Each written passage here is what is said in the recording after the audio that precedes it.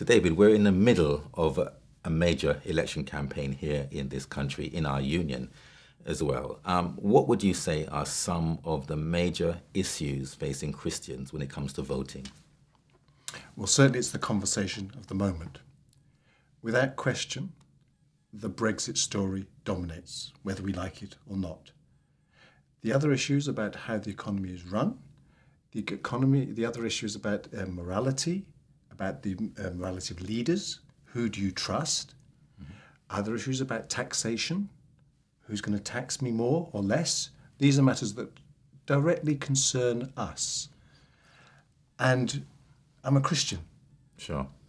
Don't I think Christianly when I vote? Mm-hmm.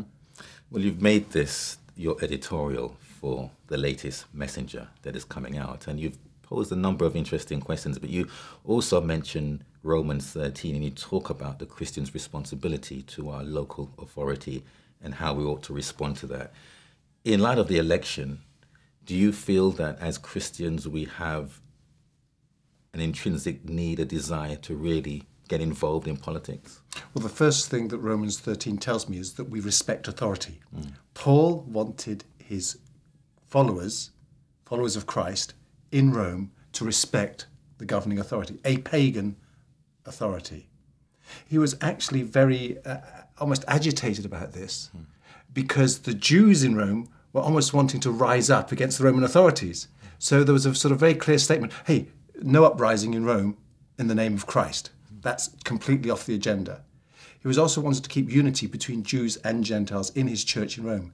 And so respect the authorities, whoever you are, from wherever you're from, even when they don't do things that are aligned with the principles of God.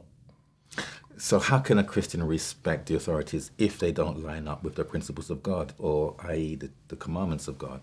Well, first of all, I do everything in my power to keep the law and obey the law of the land. There are occasions in history when the law of the land has gone against the principles of God, and there is the right to protest civil disobedience because you feel so strong about what's gone on that's the wrong, you must say what is right on behalf of God. And so this general election is really an opportunity for Christians, Adventists, to be able to really look at the bigger picture and to see the politicians, what they stand for, what they believe, and use their voting right to vote accordingly to individuals who align their views according to what may align with Christian values. Let's put it like this, to take a step back. Just take a step back from all the parties and politics and to reflect about what's actually going on, to try and discern truth from error, fact from fiction, and to help our members, and as a faith-sharing tool for friends, we've produced this edition of Focus. What's the bigger picture? And this Focus edition is real-time, relevant to this general election and what's going on now. But it's non-partisan. You would not expect anything else. Sure. But it's to try and help you and me and our friends work through the fog.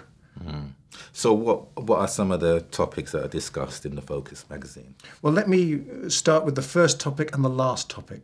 The first topic gives some rules for your encounter in the election booth. The last article gives some prayer guidance in the election booth, both written by people called Mike, and they're friends of mine. One was a teacher, and we were both in the same class as the teacher many, many years ago. And these guys speak with authority. They know what they're talking about. And they've been engaged in trying to connect with politics for many, many years as Christians, as faithful Christians, and as faithful Adventists, I'd go on to say. So this magazine is obviously available. It's now, you can get it electronically as well. It'll come out in the next few days. It's the print edition is arriving in with the Messenger this weekend. So going back to the whole question about the election, the manifestos are now coming out, and we can see where each party stands for. For the Christian today who looks at what's going on, with all the situation with Brexit and going back and forth, people who are disillusioned with voting, they'll think, well, who's speaking the truth these days. Okay, I can tell you that I'm disillusioned Yeah. with the party political system right now. Yeah. Never been like that before in my life. Right, left or centre.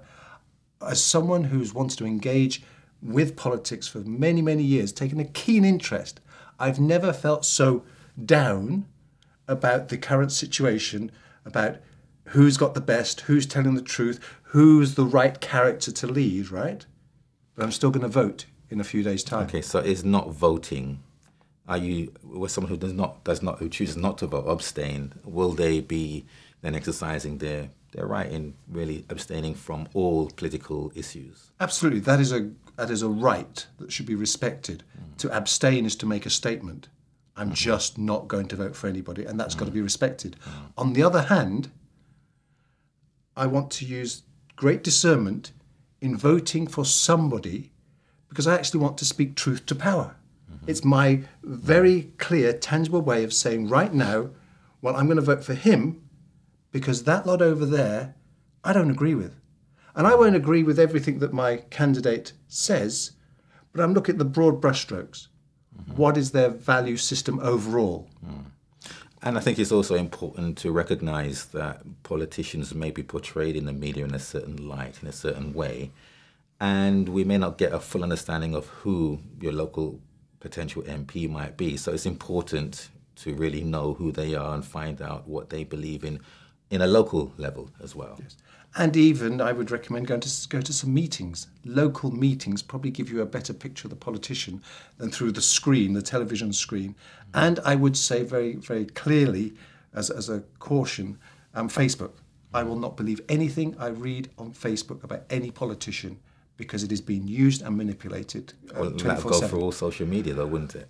Well, I hope that if you and I post something on social media, we'll say something genuine and authentic. Yeah. But in terms of Facebook right now being used manipulatively 24/7 to demonise the other, I just can't trust it. Well, that's where discernment comes in Yes, for that's right. everybody to Yeah. be able to decipher the truth from error as best as possible. Yes, that's right. That's right. Okay. Well, we'll see what happens. We're just a few days away from the election, so we pray that God's will be done. Finally, Richard, can I just say, Yeah. focus is not primarily for the Adventist community. Sure. It's for Adventists to share with their friends, to turn everyday conversation into good news. Yeah. And there's more copies of these available from the Stamford Press, 01476591700, to order more to share with your friends over the next couple of weeks. Oh, you got that in very quickly. I did. Run out I of don't time. usually advertise, but I had to. Okay. Thank you very much, David. Cheers. And You're look out welcome. for this magazine. Thank you.